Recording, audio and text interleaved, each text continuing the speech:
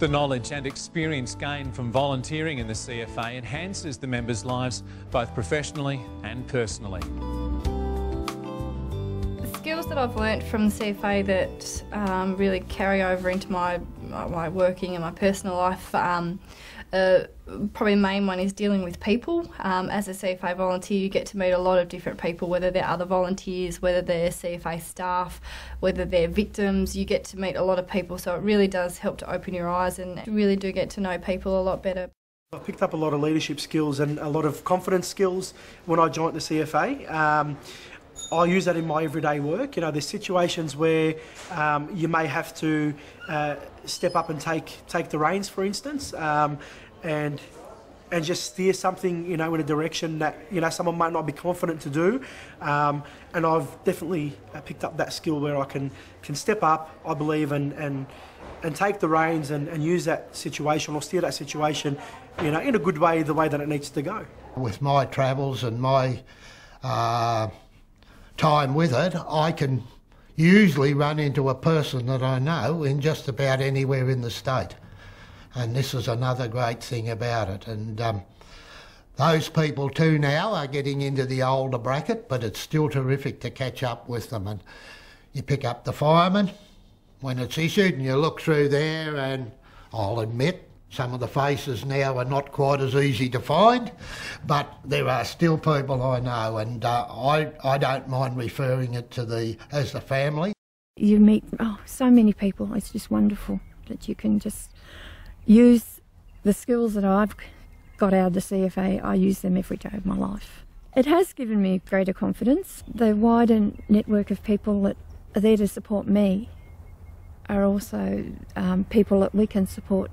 Also a lot of camaraderie from, you know, working with the team, a lot of friendship. You go up there on the Tuesday nights every week and, you know, you form a pretty close tight bond, and the leadership's really good. You know, you've been up there for a while and you guys start, you know, you sort of get put into a role where you can teach the new guys, and yeah, it's really good to get skills like that out of it, definitely. People often think that the CFA is that you must be on the back of a truck putting water out on the flames. Well, I have never been on the back of a truck in an incident.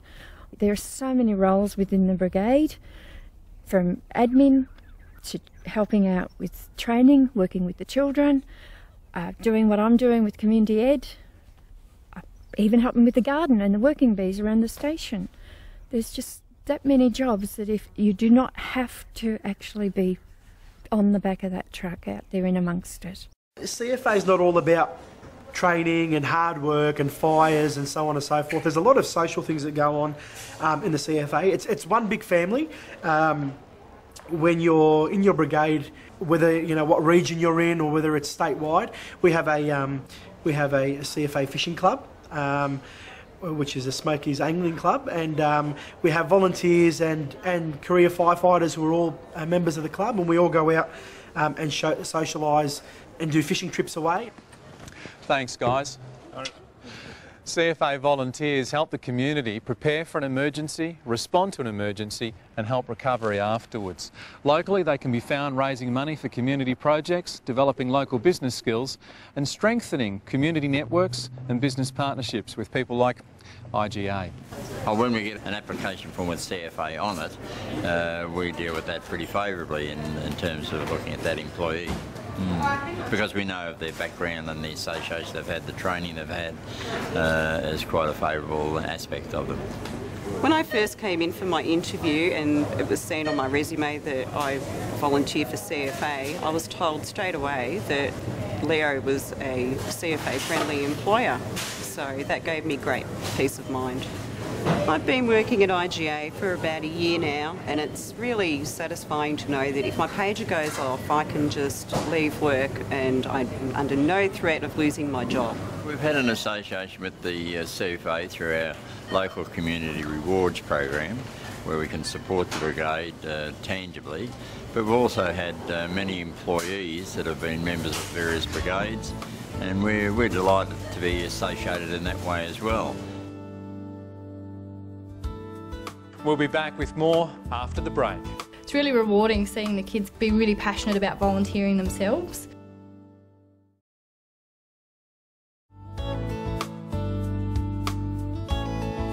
Raj Fahur wanted something different in life, so he joined the CFA as a volunteer. And now Raj is leading the charge to encourage people from different backgrounds to get involved. Traditional way overseas, from my understanding, I am Australian born, is that most of it's either done by government or by a private body perhaps. They don't have volunteers that do like what we have, Coast Guards or lifesavers or firefighters.